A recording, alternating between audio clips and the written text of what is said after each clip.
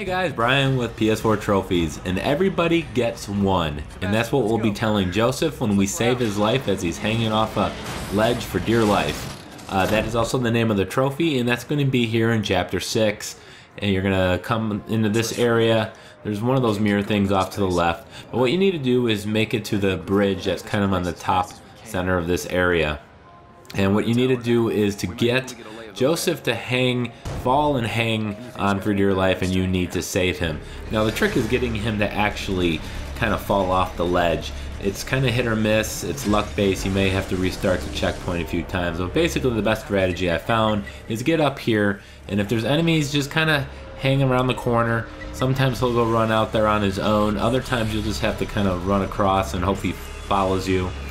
But just keep leading him back and forth across this with enemies nearby. And eventually he should fall off just like that. You need to go over and grab his hand, and everybody gets one, Joseph, and this would be your one. So if you can't get it, just restart the checkpoint, just kind of hang out. If there's no one around the bridge area, you're just gonna have to restart the last autosave. So I hope that helped, guys, and if you liked the video, please hit the button, leave a comment, subscribe, and if you want to see more Evil Within videos, I have an entire playlist full of them, a lot of trophy guides, so click on more videos and you can see all of those.